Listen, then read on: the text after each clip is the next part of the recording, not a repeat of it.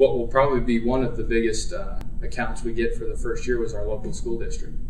And they hadn't bid out for ink and toner before, or went out to bid for it, and they decided to do that once they heard that we were coming to town.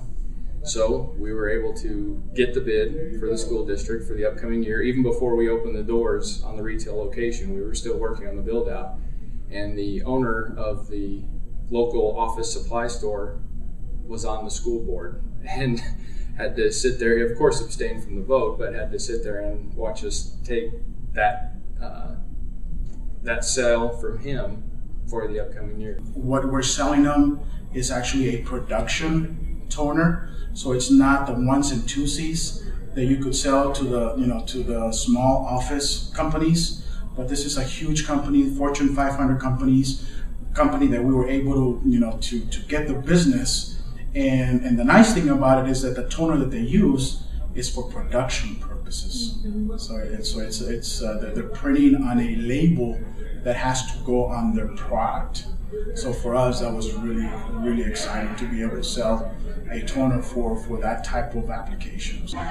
We're not selling a commodity at the lowest possible price. We're just not going to win that way. We're selling our expertise and our knowledge, and in terms of B2B, we're often able to convince customers, particularly to do a large volume of printing on a printer that is just stupid, gets really low, bad gas mileage, so to speak.